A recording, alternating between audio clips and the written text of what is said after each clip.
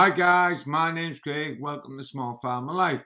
Now, I have a pure breed poultry farm, and poultry, if you leave the cockerels crowing, that's why. Poultry does attract vermin, and it's a nightmare to get rid of them, and poisons just don't seem to work that well. But I have a better way that I use that gets rid of rats, and it does a really good job of it. And I'll show you my recipe. It's non-toxic to other animals, just rats. So if your chickens get at it, it won't harm them, and it won't harm a dog or anything like that, but it will kill rats. Now, what you need for this recipe is a bag of flour. Any flour, plain flour, self-raising flour.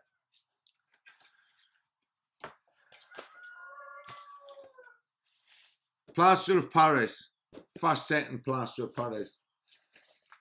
And you get lots of these little bags inside of that one. You can buy that one off Amazon. I think it costs around about £10 or something like that. And it's a simple mix. It's just 1-to-1 ratio. So use a cupful of plaster of Paris. And honestly guys, this works absolutely.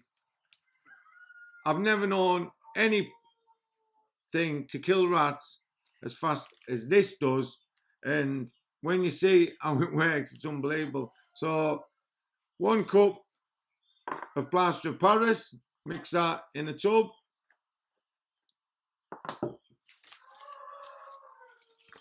Sorry about the cockerels again, but I do have a poultry farm, like I say. 1 cup of flour. Mix that in with a plaster of Paris. Now, give that a good mix, like a good stir around. I don't want to get it all over my hands. And one more little trick that I do like to use, and that is a cup of soup.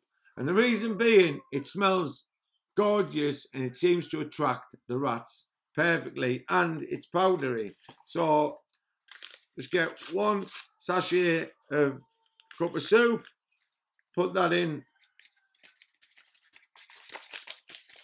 and then mix all that together. Use some sort of spoon, and I just so happen to have one here.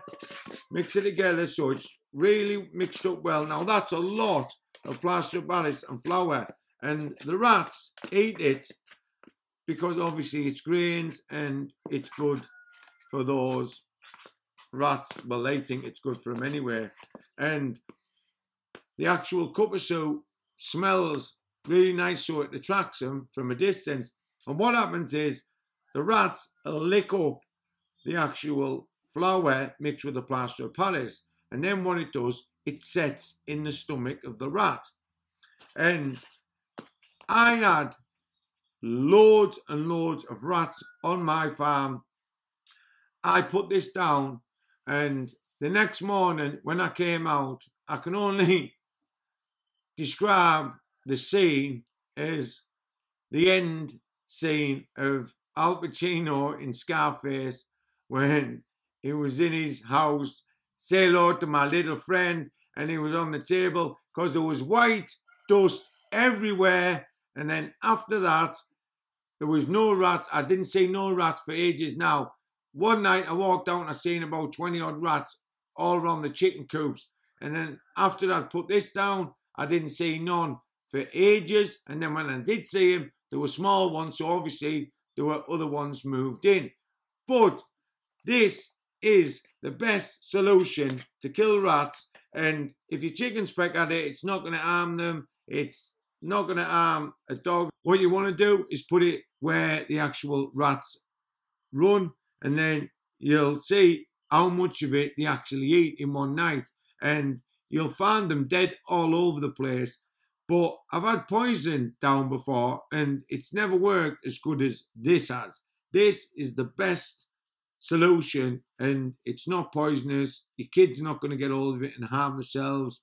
A dog isn't going to harm itself. A chicken isn't going to harm itself. So no farm animals are going to harm themselves. So it's a good way of getting rid of plenty of rats in one go. And you can make batches of this, and it's a lot cheaper as well than rat poison, because this, I think it's a 0.5 kilo pouches, so you get 5 of them, so it's 2.5 kilo, and then you get a bag of flour, 50 odd p, and then these cup of soups are about 50p. So guys, the perfect antidote to get rid of your rats. Anyway guys, that's how I get rid of my rats on my poultry farm. If you like the video, hit the like button. If you want to see more upcoming farming videos, then hit that bell button. If you want to subscribe, subscribe. It's your choice. And most of all, guys, take care of yourself and take care of the family.